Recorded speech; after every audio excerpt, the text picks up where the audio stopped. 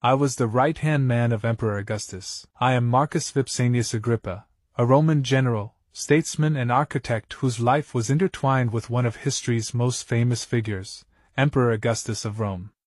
Born in 63 BC, I rose from modest beginnings to become one of Augustus's most trusted friends and advisors.